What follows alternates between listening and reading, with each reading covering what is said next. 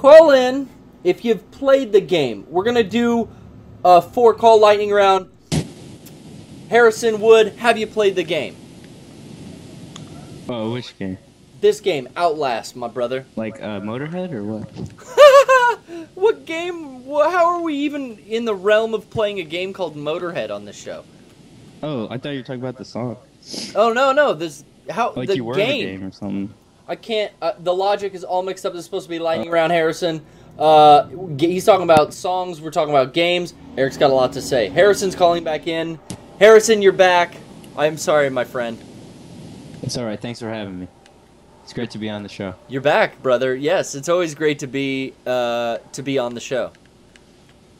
So what did you want to ask me? So now I actually figured out what you were saying was Motorhead, because I said, have you played the game? Like the Triple H intro song. I wasn't on the wrestling mindset. I do apologize. That's all right. I'm not really into that either. I just played Brutal Legend once. So you're a Lemmy fan from way back. Well, how can I help you? I know you wanted to get into some topics. You haven't played Outlast, I take it. No, not my kind of game. Yeah. Well, I mean, Not for for me. free, I'll try it. And Yeah, I would try it out too. You know, it's a good game, I guess, to stream, because it's just kind of a linear, like, avoid these guys, Yeah, look at just these to goof around. Yeah. horrifying things, which it freaks me out bad because I have a night vision camera, like as a security system at my house, and there's a monitor, and it looks like at night it looks like this green tint, and it fucking freaks me out because I look into it at night and I like imagine like these fucking shadowy figures like looming around in my driveway. Yeah, it's kind of this game kind of mirrors that subgenre of horror movies, you know, just kind of POV. throw on and Yeah, found footage Just kind of something to thing. play and mess around. Yeah, just like those. There's tons of those on Netflix. I went through like a marathon with this. Yeah, girl once. some of those Like are pretty 3 of them bad in a though. row. Yeah, definitely. Definitely. American horror is just not what it used to be. I mean, from that previous caller's recommendation, though, that American Horror Story that takes place in the asylum sounds pretty cool. Yeah, I've seen a few of the first season and then the first few of the second season, and I think that's a pretty good show. I enjoyed what I saw. You dig it, huh? Well, yeah, I've wanted to go back and see that. Yeah. Well, what did you want to talk about? Well, thinking about all this, you know, horror stuff and kind of classic, I really enjoy the, you know, not necessarily all the way classic, but, you know, pretty old from today's standard, like The Thing. You know what I mean? Like John practical Carpenter's The effects, Thing? A gore, yeah, like a gore fest, you know, just like this. A gore fest is in like brain damage, like what was it called? Oh man. That's the New Zealand title. What was it called over here? I'm not sure. Fuck.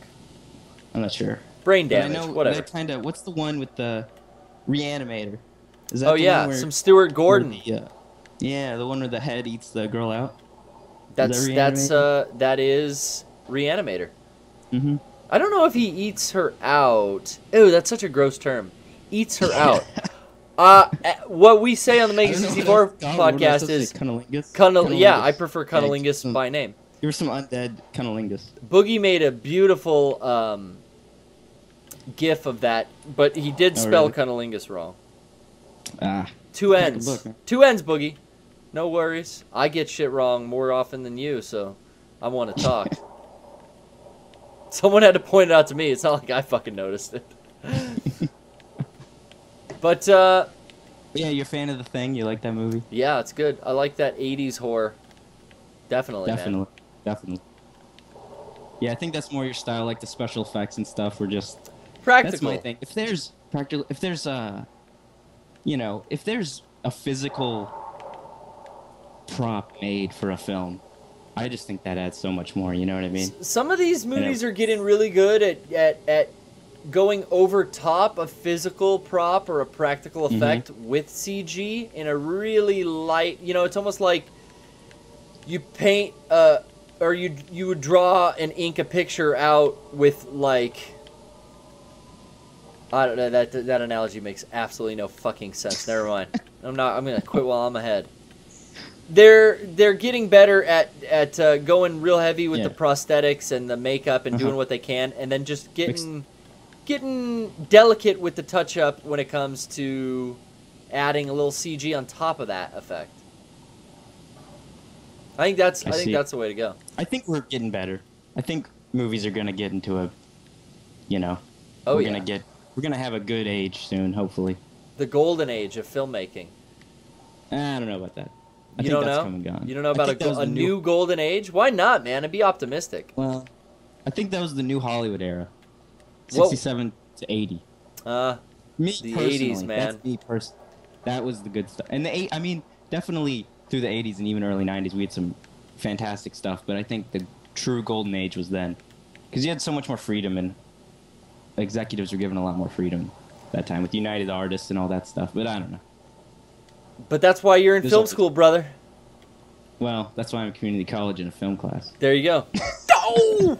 Well, thanks for keeping on, Harrison. Yeah, thanks for chatting. Yeah, it's been nice to have a call with you that was like over 10 seconds long. I'm sorry. I seem to get hung up on. It's all Have you always because we did that earlier, but you've been hung up on before? Like 2 other times with you.